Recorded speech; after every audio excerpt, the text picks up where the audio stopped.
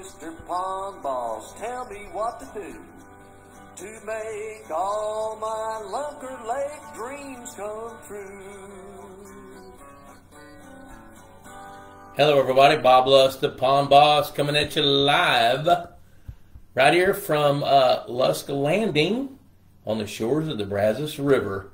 So thought we'd hang out for about an hour or so and see what we can make happen, talk about some things, do some, I thought tonight we'd talk about small ponds and things you can do with small bodies of water. So let's kind of tie into this thing and get rocking and rolling and see what we can do. Trying to read through my messages here. I got a little thing telling me that I need to take some action, which I'm not going to do. So let me know you're here. See, we got 4 viewers, 1 reaction, 1 share. Hey, you guys know the drill. Hey, there's Doug Cusick. Good to see you, Doug. You guys know the drill. Hashtag Pond Boss Magazine in the comments section. Click like and share this to your timeline. You'll be eligible for a drawing for a Pond Boss hat and something else that Leanne comes up with. You'll also know the drill. Pond Boss Magazine, $35 a year, cheaper than a Friday night date, and it lasts a year. Look at there. There's Danny Mac. A little bit cooler tonight than it was last night, isn't it? Chuck, Frank, Ryan. Good to see you. Ryan Clark's a first-timer. Good to see you, buddy. So here's the way we're going to play the game tonight. I'm going to start talking about small ponds and what you guys can do with them and how to take care of them and just some topics along those lines. And then when you have questions, pitch them out to me. So Ryan, if you've got questions as a first-timer, bring it on. If you just want to kind of sit back and soak it in, I get that too. So, hey, Jason Nepstead, good to see you. Let's see what we got. Let me see here. Jason's over in North Carolina. Let's see, Frank James, Louisiana. Danny Mac, San Antonio. Doug, I forgot where you're from. Oops. I try to remember all these things, but sometimes I don't. So what I thought I'd talk about is small ponds. And here we are, good gosh, the end of November, 1st of December. It's going to get cold. You know, our ponds production levels are dropping right now, which means aquatic plants are dying back, going dormant. Which means your plankton blooms are dying back, going dormant. Which means, hey, there's Wayne and Josie. We need to catch up with you guys. I keep saying that, and then I don't call you. But by golly, I will. I promise. We need to catch up. I want to hear how things are going with the house you guys are building, or maybe I don't. I know what that's like, believe me. We've gone through that here. But anyway, okay, Doug's in Wichita, Kansas. Western Kingman County. Oh my gosh, man, I have been there a lot. There's Josiah from up north of Joplin, north of Springfield, actually.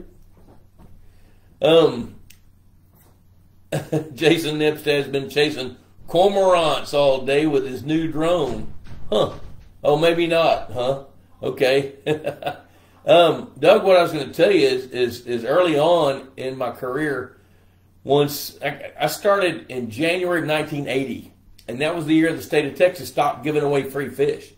And people had to start buying fish in Texas to stock their ponds and lakes. Well, as I started searching around, there was no internet. You know, there was no cell phones, nothing like that. I paid 25 cents a minute long distance charges to talk on the phone. Information I got were from people that have already done it, or if I figured it out by doing it, or in books. Well, there's nothing better than getting out there learning how to do it. So Doug's out at the farm deer hunting. I love that idea. It's probably pretty chilly up there right now. Anyway, there were only just a handful of places I could go buy fish. In Kingman, Kansas, Hartley Fish Farms was the very first place that I ever bought largemouth bass, fingerlings, and bluegills, and they absolutely raised the best northern strain bass I've ever seen. Still do. The boys are doing it now. I got to meet Bus Hartley and learn from him way back in the early 80s while he was still with us. And then if I wanted to get Florida bass, I had to go to Ocala, Florida to get copper-nosed bluegill and Florida bass. Otherwise, channel catfish and fathead minnows came from Lone Oak, Arkansas. Well, it took 5 or 6 years after that before other bigger producers in Arkansas and Mississippi Delta started raising sport fish. So I spent a whole lot of time up there. So you know the Hartleys I see. Those guys, Billy, and I think he calls himself Bill now, but back then it was Billy.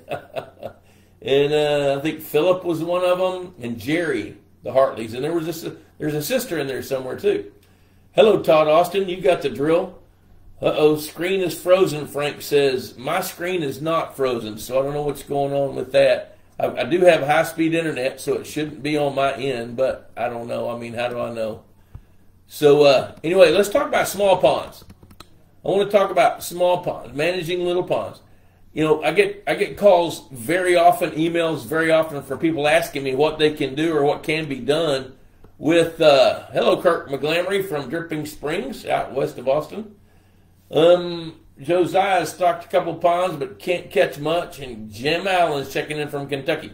Okay, so people ask me, how small of a pond can I grow fish in?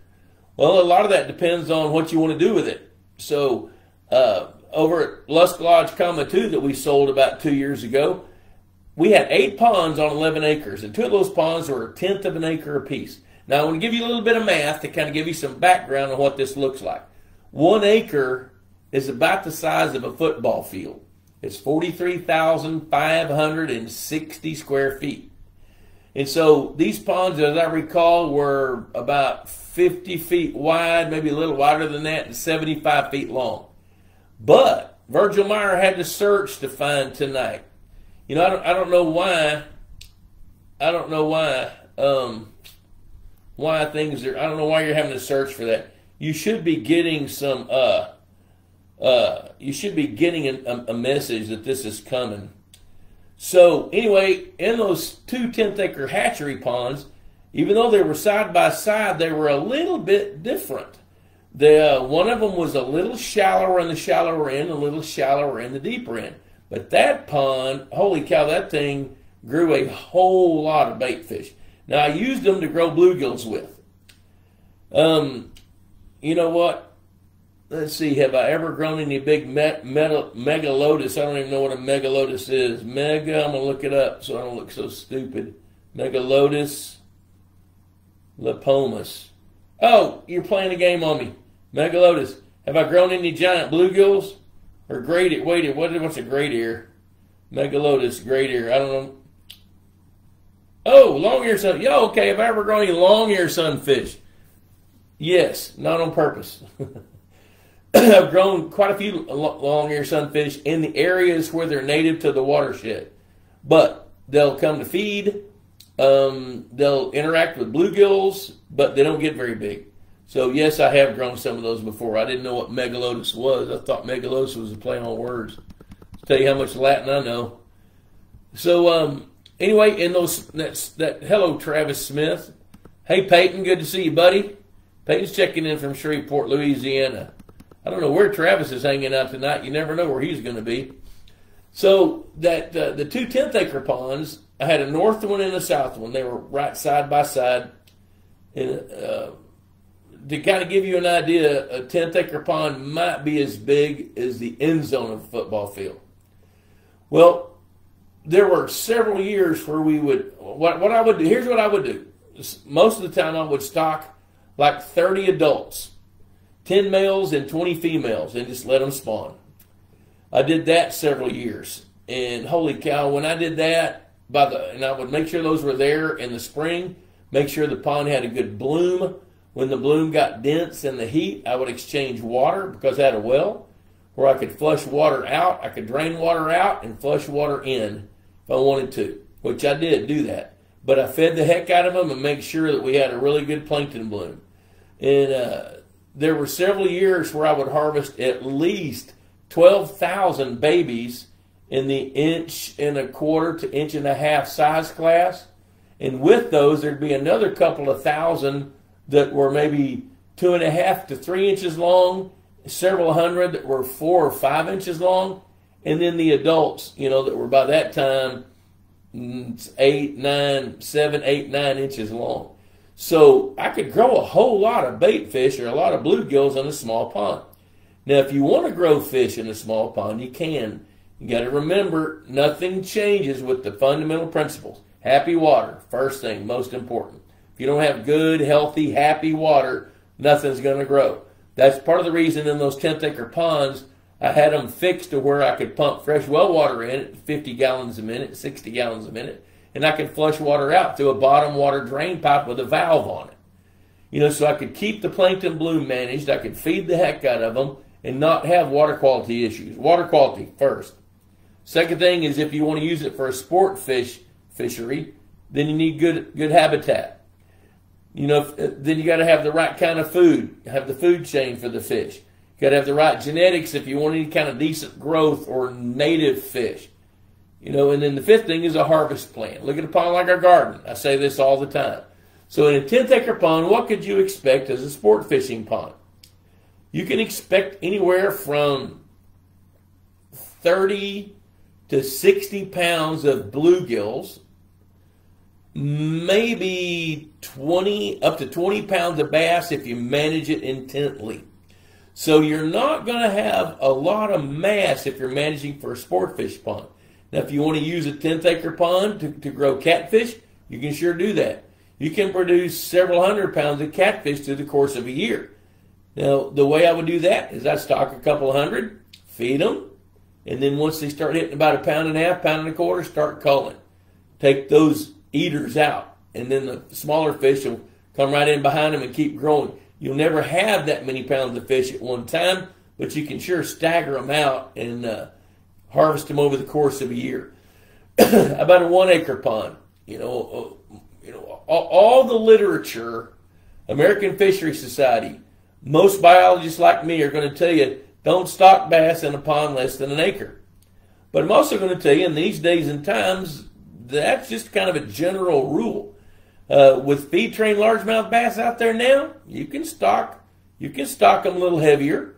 You can grow more if you're willing to feed them. So feeding is a pretty good commitment, small waters, if you want to grow very many fish. You know, now, one thing that was real important to Debbie when she and I lived at LL, she likes color. And I've told this story on the show several times, but she talked me into getting some real colorful Japanese koi, and I loved it. You know, I didn't want that because I'm a sport fish guy. But when we put them in that pond, where you could see them from our patio, during the springtime, she would sit out and have coffee, and those koi would come to the edge, and they would flounce around. And what she didn't realize the first few times is they were spawning. And once she got to see how they spawned, she'd be out there almost every morning watching those fish. And when the feeder went off, here they come. I think we started with 3 dozen, 36. We had some attrition, went down to 25 or so, then I added more as we went. So it was fun. They grew really well. That pond was about ½ an acre. So there's a number of things you can do with small bodies of water. The thing I love about small ponds is if you want to change it, you can change it in one day. Whereas like Virgil Meyer is up in Iowa, Virgil's got about a 7 or 8 acre lake up there, and his would be pretty easy to change, but it would be a little harder than a 1/4 acre or a ½ acre or a 1 acre pond, but not nearly like trying to change a 20 acre lake. By the time you get to a 20 acre lake, you're looking at almost something like a locomotive. Once that train gets going, it's really hard to stop and turn around. With Virgil's lake up there in Iowa, once his lake gets to the point where it's producing sport fish, he's got his forage fish in there now. His lake is probably a couple of feet from being full, and next spring he'll add some of his game fish for sure. And then 18 months to 2 years later, he'll be having some fish that he can harvest. And then you get to be selective about what you harvest.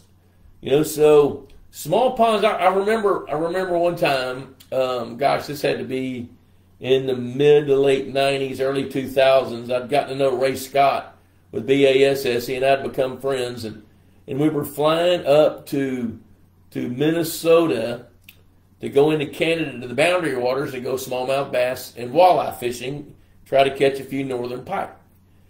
And we connected, I think in Kansas City, or I can't remember. We connected somewhere, and I climbed on the plane, and he was already there, and I got to sit down by him. And when the plane took off, you know what? I tell you what, he connected in Dallas-Fort Worth. I flew from DFW to Minneapolis. That's how it worked.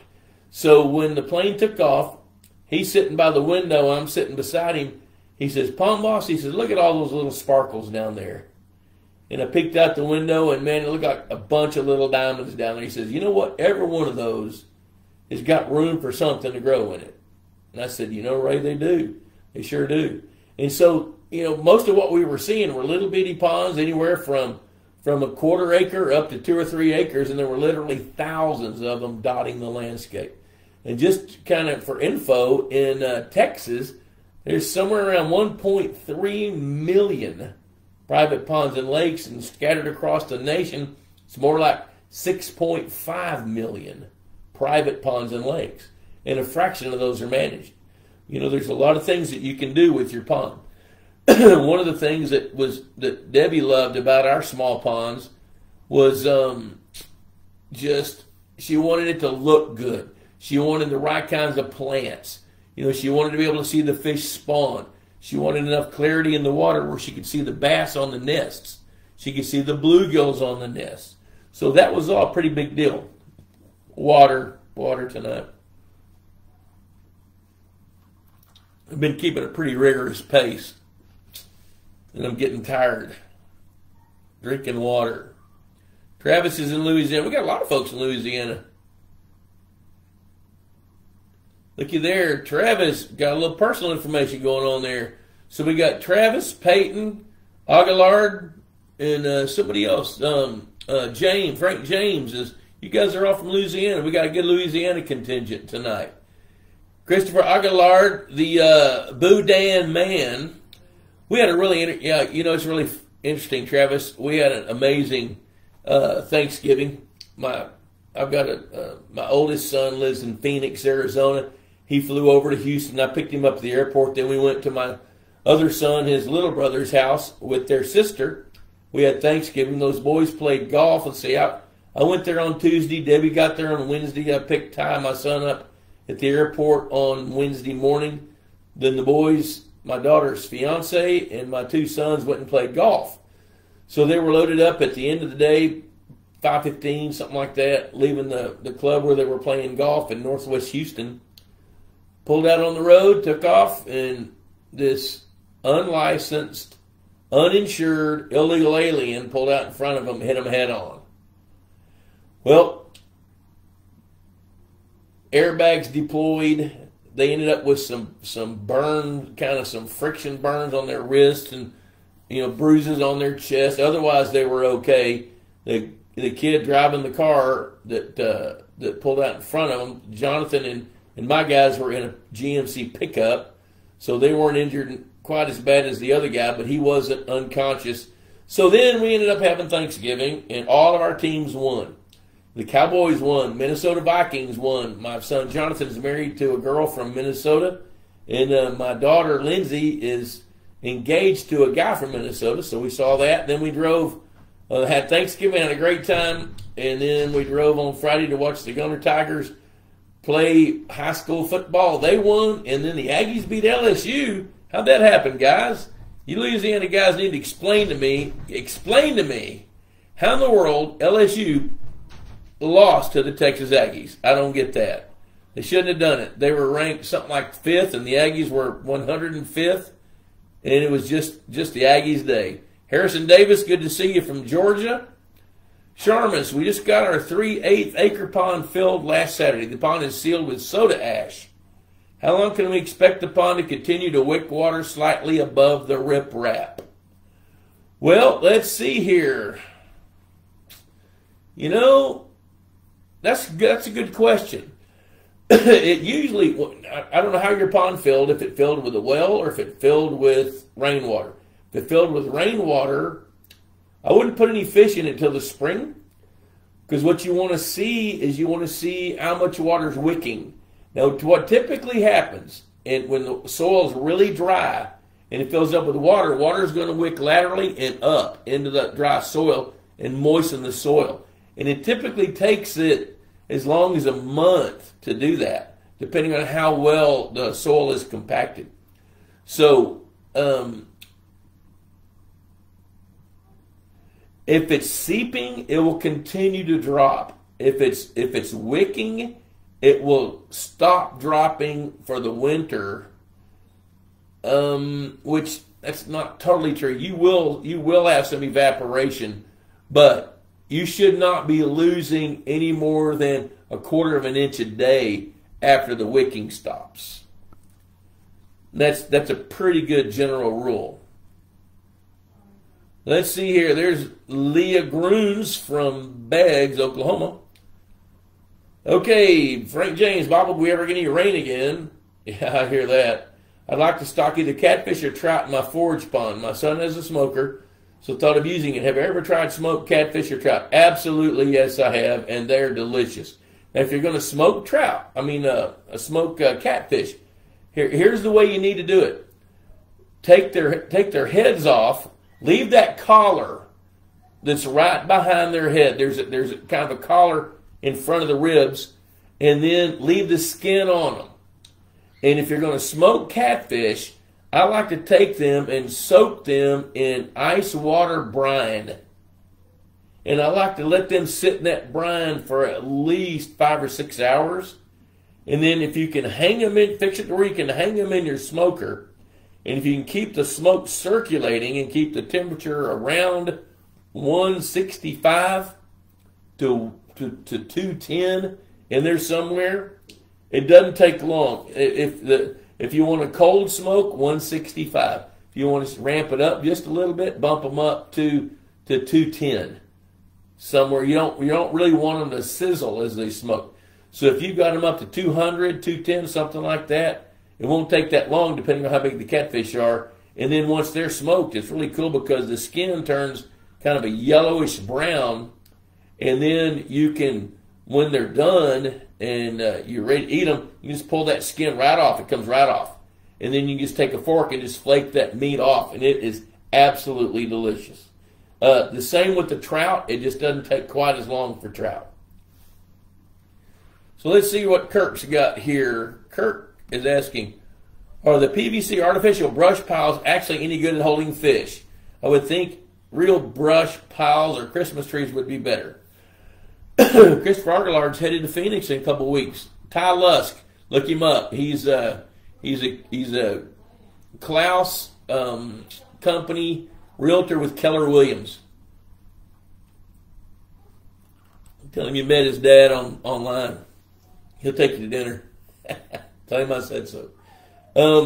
So, are the artificial PVC? I tell you where the PVC artificial brush piles are pretty good. Think mass. You want space. So if you've got PVC brush piles that can cover an area that's, say, 4 feet tall and 6 feet square, those will hold fish. But if you've just got one over here and one over there and one over there, they're not as likely to hold fish. Now, let me kind of quantify that a little bit. Take a 1-inch pipe, 6 feet long, drop down 6 inches and drill a 1/2-inch hole.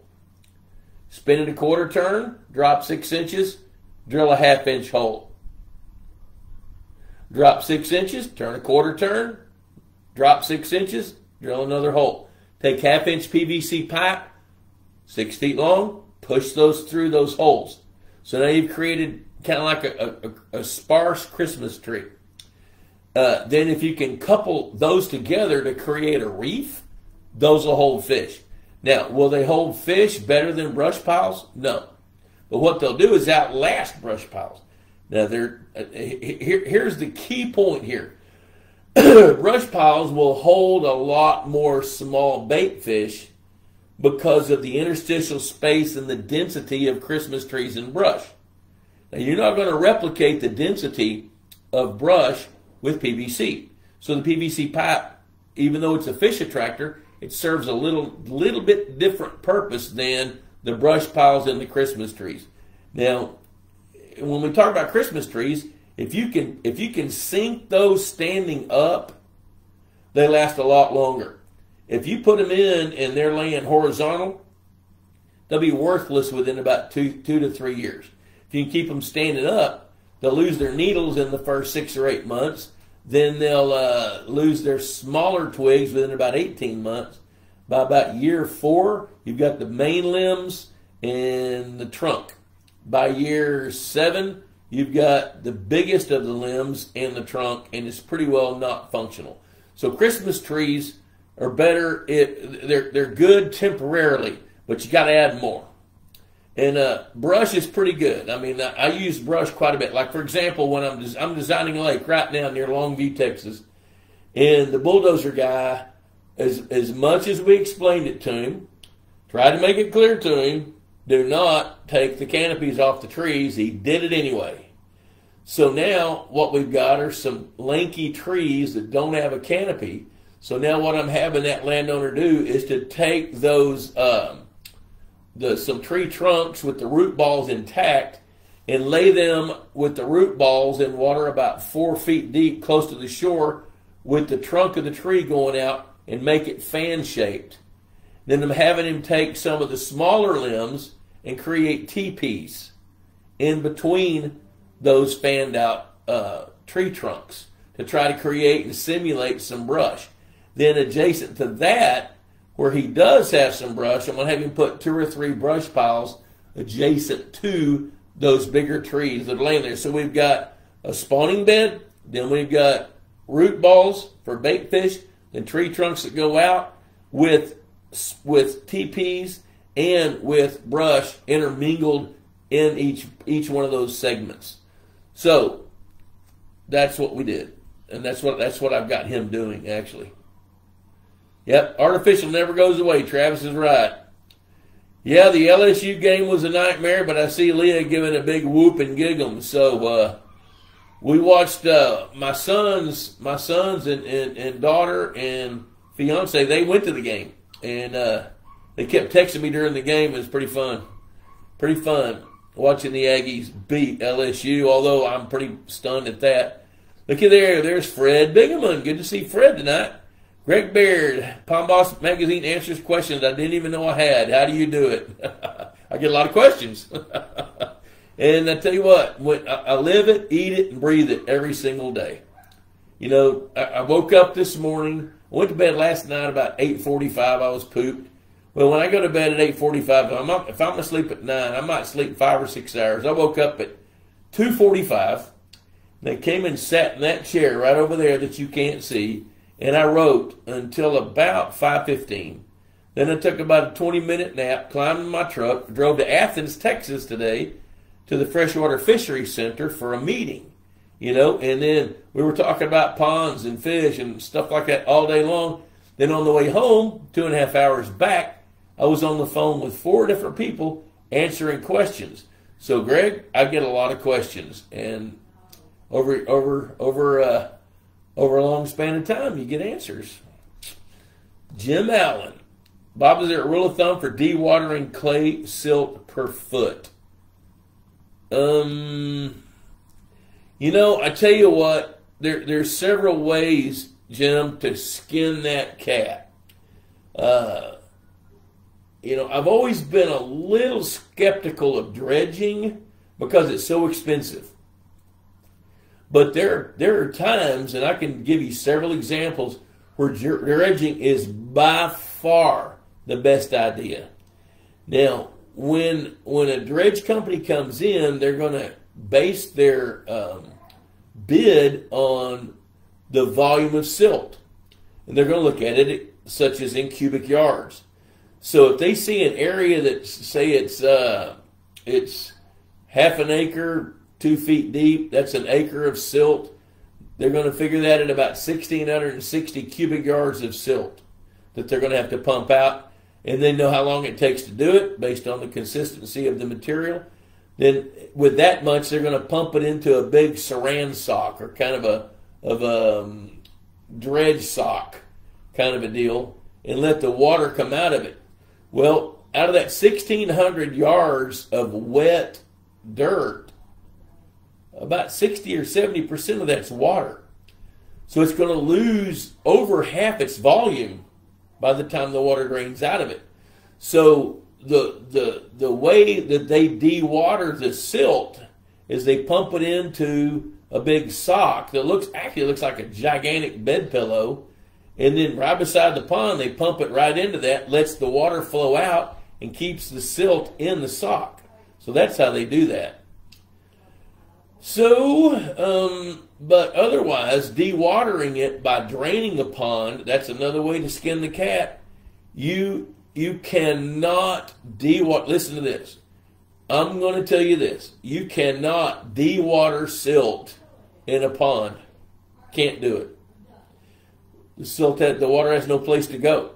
Because what happens is, and I've seen many ponds that have been breached, drained, and you'll see the silt out there begin to dry up. It'll shrink and crack.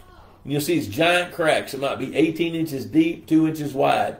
But I guarantee you, even 4 years down the road, because I've seen it, if you start trying to take that layer of dry silt off, there's chocolate pudding beneath it. And it doesn't have any way to dry. The water can't flow out because it's sitting in a pit. Then it's got a crust on top like a scab, and it ain't going to heal, so it can't get out. So the only way water can get out of silt is to get it out of the water source. So Harrison Davis is saying, can a pond have too dense of a zooplankton bloom? And if so, at what density is too much? I'm going to tell you this, no. A pond cannot have too dense of a zooplankton bloom. And now here, this may strike you. I mean, some of you guys are going, what? The old guy's lost his mind. Well, no, here's what it is. Zooplankton, that's the key. Zooplankton are insects, they're bugs, they're animals, they're feeders, they're eating. And the only way they can thrive is if they've got phytoplankton, because that's what they eat. They're microscopic. So what happens with a zooplankton bloom is it's going to feed and reproduce exponentially based on what it has to eat. So remember, every level in the trophic zone is going to be 10 to 1. So it takes 10 pounds of phytoplankton to grow 1 pound of zooplankton. Well, there's something that are feeding on that zooplankton as it's growing too. So the zooplankton typically, when you have a phytoplankton bloom that say it's 12 inches, you know, when we're scared and the zooplankton kick in, then your bloom's going to automatically shift and go from 12 inches to about 18 to about 20. And then when the zooplankton run out of food, it's going to crash. And then your clarity is going to increase. So I have yet to see, I've seen some zooplankton blooms that spooked me a little bit, but it didn't take 3 or 4 days because it was a combination of zooplankton and phytoplankton growing. But once those zooplankton reach the tipping point, then they're going to really wipe out that phytoplankton bloom and knock it way back. There's Timothy Chestnut. He sees what to do. Good to see you. Hey, let's see. Let's do a little pause here. Then I'm going to hit some of these other questions coming down the pipe. Hey, $35 a year, guys. If you haven't subscribed to Pond Boss Magazine yet, and you got a pond, think you want a pond, going to have a pond, Pond Boss, $35 a year. Say it with me, guys. Cheaper than a Friday night date. I hear some of you guys are actually saying that. That's pretty funny. And it lasts a year. So all kinds of good stuff. Matter of fact, I'm just about done with the January-February issue, 10 days late. So it'll be going to layout probably on Saturday. So I'm pretty jacked up about that. Purity Mills. Had a relationship with those guys since 1995. I love the products. I love their R&D. I love their attitude toward our industry. What I don't love is I can't get any MVP right now, and I don't know why. Yeah, I do. It's because they made a batch of it, inventoried what they thought they could sell, sold more than they thought they could. Now they got to manufacture some more. Texas Hunter Products. I just ordered a Texas Hunter feeder today for a brand new client who, for the holidays, has bought some feed-trained bass. I love stories like this. He's got about a 2-acre pond north of Fort Worth, and he's got a 13-year-old granddaughter who loves to fish.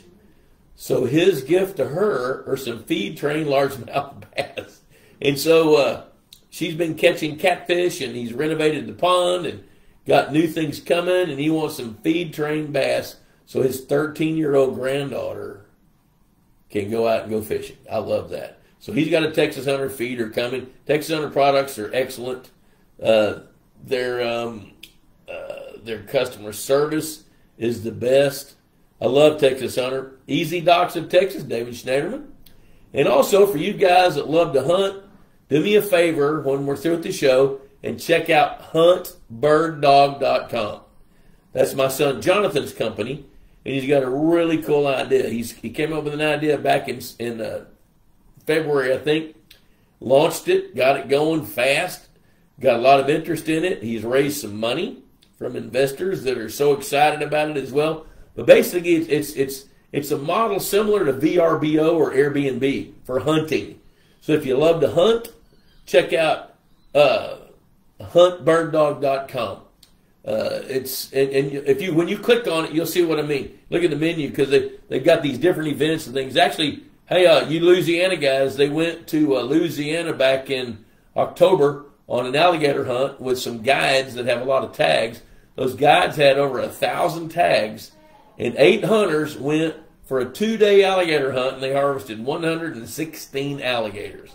So all those guys were tickled to death. They paid like $2,500 to go.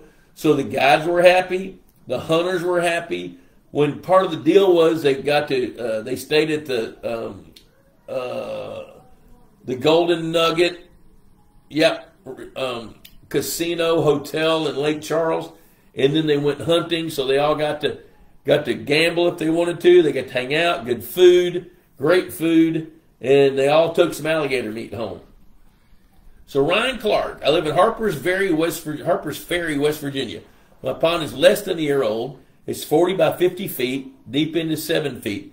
I run aeration constantly. I have 7 to 10 largemouth bass. My bluegill spawns successfully. I feed about 500 fathead minnows a month, in addition to 50 3 to 4 inch goldfish every week. Am I doing a disservice to the bass feeding so many goldfish? No, you are not. Do bass get what they need from goldfish? It's way better for the bass than it is the goldfish. But yeah, they'll eat those goldfish. Now, if this were a 3-acre pond, I'd tell you not to use goldfish, to dial in on producing more bait fish with the pond. But since your pond is 40 by 50 feet, that's a 20th of an acre. That's not really big. So feeding those bass is a good idea. Now, your aeration system, once your water temperature gets to the low 50s, your aeration system becomes less helpful. and I don't know enough about the climate at Harpers Ferry, West Virginia, but I'm going to suggest that you guys get cold. You don't want that aeration system running to make your water get down in the low 30s. That'll be stressful on those bass. So where I'm going is I would shut it off when the water temperature hits the 50s, and you may be pretty close to that. Let's see, Virgil, I see your question. I think I missed one up here. Let me go back and look, because it just dawned on me that there was one here somewhere. Oh, okay, I got some missing. Okay. Let me see here.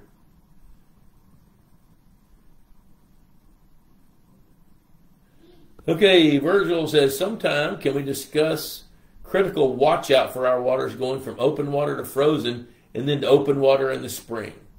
The critical watch outs is mainly for predators, because as the water temperature drops, predators get more active because the fish become much more sluggish. So I'd be I'd be paying attention to otter trails, be looking for river otters. In terms of the water, your lake is brand new, so you're not going to have any issues with water quality. I got a grandchild banging on the door trying to get in, and I got it locked. Hi, Pumpkin. I'll be out in a little bit. I promise. So, critical watch-outs for. I'll tell you this, in waters that freeze, like where you are, one of the critical watch-outs right now is big masses of aquatic plants. So, doing what you can to prevent winter kill. So, winter kill occurs because ice covers the pond. Then the pond can no longer receive oxygen from the atmosphere. Typically, ice is cloudy enough that respiration occurs and photosynthesis stops. So the pond can't produce oxygen. So now it's full of consumers of oxygen, and one of the biggest consumers of oxygen under ice without sunlight, there's my qualifying statement, are aquatic plants. So if you've got big mats of aquatic plants dying and you haven't started to ice over yet, and especially in small waters, I'd be real tempted to go out and pull some of those plants out with a rake and get them out. Just let them dry out on the shore. If you do have a lot of aquatic plants and you have an aeration system, and Virgil, this isn't you because your pond is young.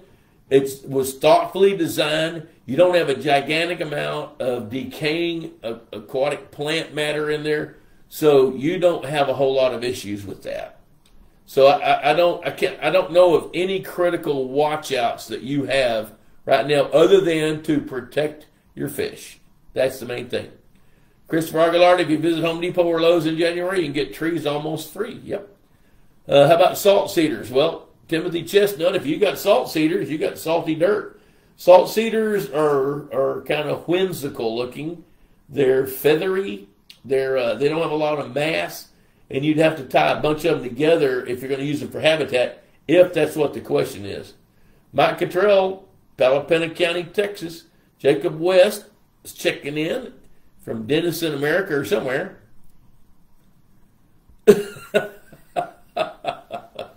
Jacob West drove through Athens today. Well, I was at the Freshwater Fishery Center today from 8:45 until 3 o'clock. So Dwight Lee is a proud Mississippian. Words can't express how happy it makes me to see LSU lose. Well, both of your teams beat my team, and my team beat LSU. So there's some of us that are happy and some of us aren't. I don't know what LSU did with Ole Miss or Mississippi State this year because I didn't pay attention to it. But you know what I love about college football, guys and gals? Let me tell you this. Here's what I love college football.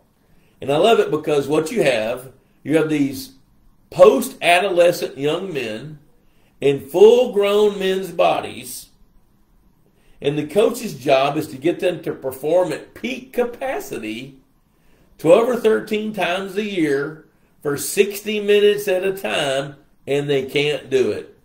LSU was an example of that Saturday. So was Texas A&M. Texas A&M was 3-7, and now they're and now they're 4-7 or 4-8 or whatever we are. That's one of the reasons I love college football. I love the energy, and the SEC is pretty fun. And I got a granddaughter banging a doll on my door over there. That's that noise. Let's see here. Kirk is asking, get a couple of SALs for the home pond? Yeah. Hey, there's Kevin Bjornson. Bjornson Pond Management up there in Iowa. Good to see Kevin. Let's see. Kevin's an advertiser in Pond Boss Magazine as well. So shout out to Kevin. Good to see him checking in. Jason Nipp said, I'm thinking about draining my lake and starting fresh. It can only be drained down from 130 acres to around 15 acres with the depth dropping to about 2 to 3 feet. Any idea how hard it would be or expensive to kill the fish in the remaining pool of water? Is this a terrible idea? Well, Jason, since you guys just did that a few years ago, I think it's a terrible idea. And I've seen your videos, dude. I've seen those. I don't know what you're doing to make those bass jump 3 feet out of water to chasing those shad, but I think you guys are probably on to something pretty good there. But since you may be being hypothetical, hey, Pumpkin, no, don't do that, baby. I'll be out in a little bit, I promise. Go play with your doll over there. Quit beating on the door. Love you. Hey, honey, she's banging on this door. Can you kind of redirect her? Thanks. So, now, to go ahead and answer this hypothetical question, is any idea how hard it would be or expensive to kill the fish? It takes about a gallon of rotenone per acre foot of water to kill all the fish. Now, I haven't priced rotenone, and I know that the supply chain has been harsh. The last time I bought rotenone, it was about $100 a gallon plus the cost of application. So if you've got a pond down to 15 acres with 3 feet deep, that's 45. So you're going to need 45 gallons. That's $4,500 of rotenone plus the application to put it out, and you got to be able to access that pool of water. So is it a terrible idea? If you got a 130-acre lake that sucks, full of carp, buffalo, whatever, trash fish, and you want to restart it and you can drop it down, then yeah, that's a smart way to go. But I know your lake, and I don't think you're going to do that. But I get the question.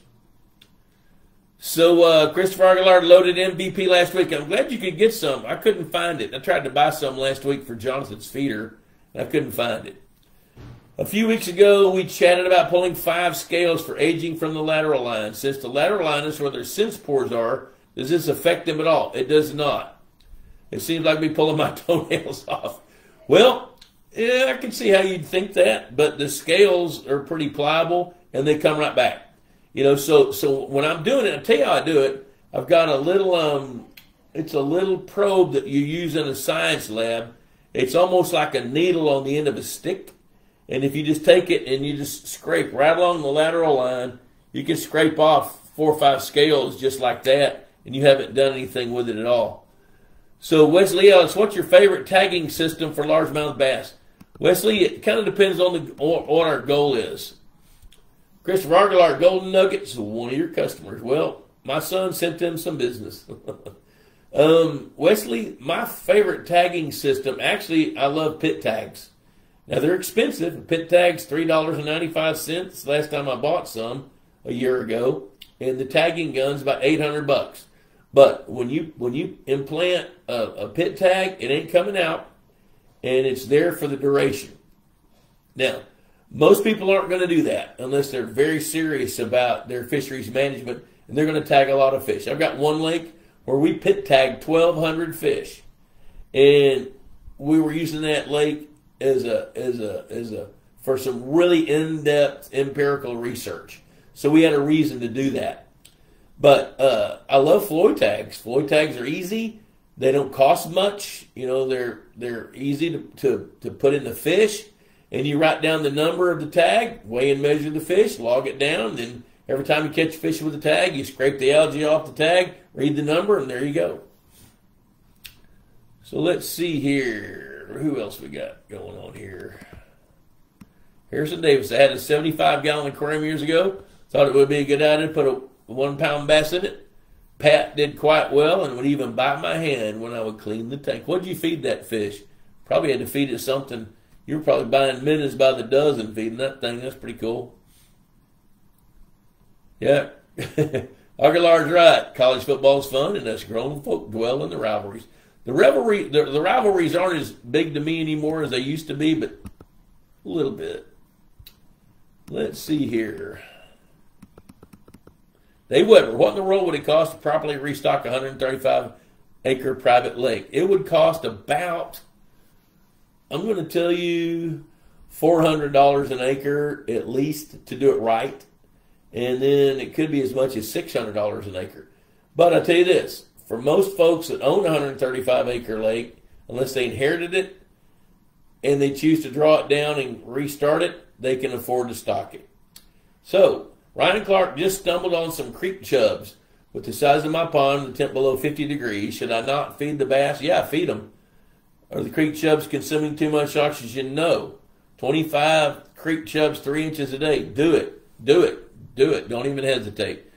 Because remember, as the water temperature drops, here's a cool fact. As the water temperature drops, its affinity for oxygen goes up.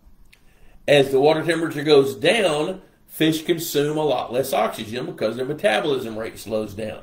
So you got a win-win deal. So go ahead and do it. Do the creek chubs.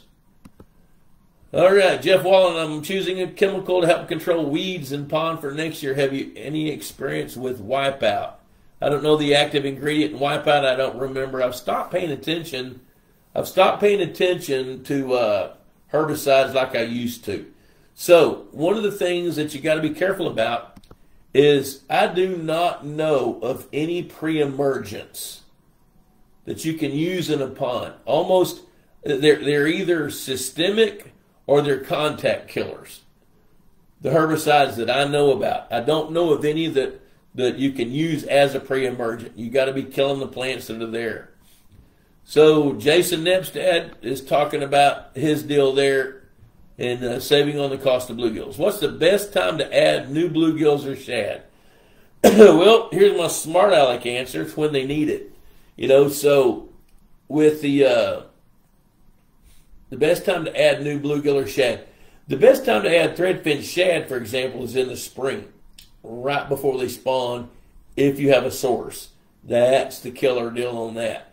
A lot of times you don't have a source, and I'd be looking for that now if you're not already locked in onto somebody that can supply them. Most threadfin shad nowadays come out of public reservoirs where people go harvest them and then haul them and get done within about 3 or 4 weeks. And that typically starts occurring, depending on your latitude, starts happening around the end of March, 1st of April. And then depending on where you are, it ends sometime in May, typically. Wesley Ellis got MVP from TSC in 2 days, ordered it Sunday, free shipping to the store. I wonder how much that they sell it for, though. I actually stopped at a Tractor Supply store in Brenham near where Jonathan lives, and they didn't have any MVP, and neither did the dealer. And the dealer said he'd placed an order for the last 3 weeks and wasn't able to get any. So I've been wanting to call my guys at Purina and haven't had a chance to do that because I've been up to my elbow and proverbial alligators. So going back to talking about small ponds, I do want to tell you this. I have decided what I want to do with this show.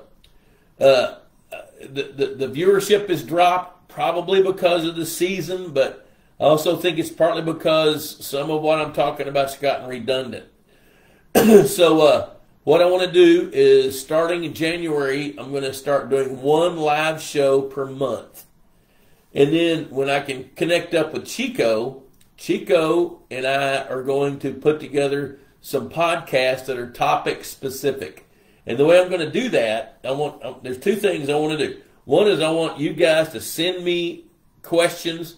Just send them right here. Either email me at info@pondboss.com with a question, or message me on Facebook, or put it right here on this Pond Boss Facebook page. And the questions, I will tackle those questions either in my live broadcast, which I will also take live questions, or I'll use some of those questions as topics for 20 to 30 minute podcasts. I've kind of dialed in on thinking that 20 minutes topic-driven podcast, 20 to 30 minutes is about what is palatable. So, like if you're going to and from work, 20 minutes to get there, 30 minutes, whatever, something like that, you can listen to one that is topic-driven.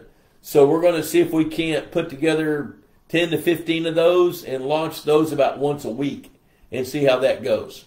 And I haven't figured out the platform I want to use yet. I'm looking at Spotify, and I've still got to learn how to use the software and how I want to do that. But I'm going to do it where it's going to be mostly audio friendly, but I do think we're going to go ahead and video it just because we can. So that's the deal. $54 a bag for MVP. That's really not bad in today's marketplace. That's not bad at all. So a couple other things about small ponds is Aguilar was asking about stocking new bluegill. It depends on the purpose. So like in small ponds, if you want to try to grow some bluegill, you can stock. You don't need to stock bluegill till the spring and stock some adults so they can reproduce, if that's the goal. If you're wanting to feed some bass, it might be cheaper to feed them some minnows than it would be bluegill, because you're looking at, it's hard to compare apples to oranges, pounds to head count. So in other words, like a 35-cent bluegill that's this big may weigh, 1,000 of them may weigh 8 pounds. At 35 cents, $350, 8 pounds, what's that work out to be? $40 a pound. Where you can maybe go buy golden shiners for $12 a pound, something like that. So you get a better bang for the buck. If you're going to feed some hungry bass that want to eat now, then that's the way to go. If you want to put fingerling bluegill in so they can grow up, I'd still wait and do that in the spring, because you're not going to gain any advantage. They're not going to grow any over the winter. The odds of them getting eaten go up, because on those bluebird days, especially in South Louisiana, they're going to get eaten. Let's see. Dwight Lee says, if I am putting Christmas trees in a 1 acre pond in clumps of 5 standing trees, about how many groups should I put in the pond? In a 1 acre pond, 5 of those groups. That's what I would do. I would put 25 standing trees, 5 in a group. I think that would be a good place to go. You know, at least 4, but I'd be looking at 4 or 5. And if you put that in perspective, that would be 5 clumps in an area as big as a football field. Danny Mac's going to feed 8 pounds of shiners tomorrow, and he will know that his bass will eat those. So that giant catfish he's got. Hey, there's Matt Marsden. The podcast is a great idea. Thanks, buddy.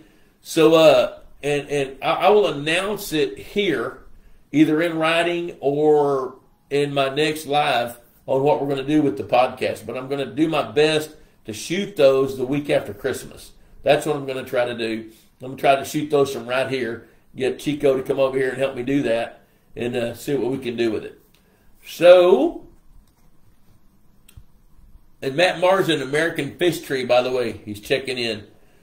Artificial habitat.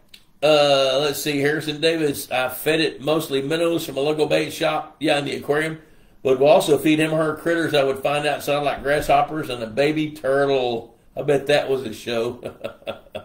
I put Pat back in the creek I found it in and checked back on it the next evening to make sure it was floating on its side. It or another bass jumped out of the water. It was Pat saying he was okay. There you go. Dwight Lee, that's actually less than I was thinking. Yep, me too. Me too. Okay. So, hey, guys, looks like we're kind of getting to a stopping point. So, you know what, Dwight, before we go, 5 clumps is enough, but if you want to do more, do more. In this case, Christmas trees and 5 per clump, more is actually better. Overdoing it, let me do it this way. I would put 5 in. 5 of 5. That's what I would do. And I would put those in water about 8 to 10 feet deep, standing up about 2 or 3 feet apart. But if you want to add as many as 10 clumps, nothing wrong with that at all. Nothing. All right, so I'm going to wrap us up here at 7:27. Going to call this a day. And, hey, listen, I really do appreciate you guys hanging out with me tonight and talking ponds and fish and asking questions. It's, I think, part of my mission, part of my calling is to do this. I really do. Because I know there's a lot of folks out there that like this information. And if I don't share it with you, shame on me. Because I've learned it. And if I don't convey it, then when I die, where's it going? Where you guys can take it, use it, and then you can carry on with it. So I'm not sure what I'm going to be doing next week, but I don't know what I'm going to be doing next week. I know I'm going to go watch the Gunner Tigers play football Friday night. They're in the quarterfinals. There's only 8 teams left. So if they win that game, then they go to the semis, and if they win that game, they're going to state. So you guys check Max Preps, Gunner Tigers, and you can follow them a little bit. So I appreciate you guys, and until most likely next Wednesday, I'll make an announcement here. I'll write something down to let you know what I'm going to do next Wednesday. But between now and then, I appreciate you guys watching. Adios.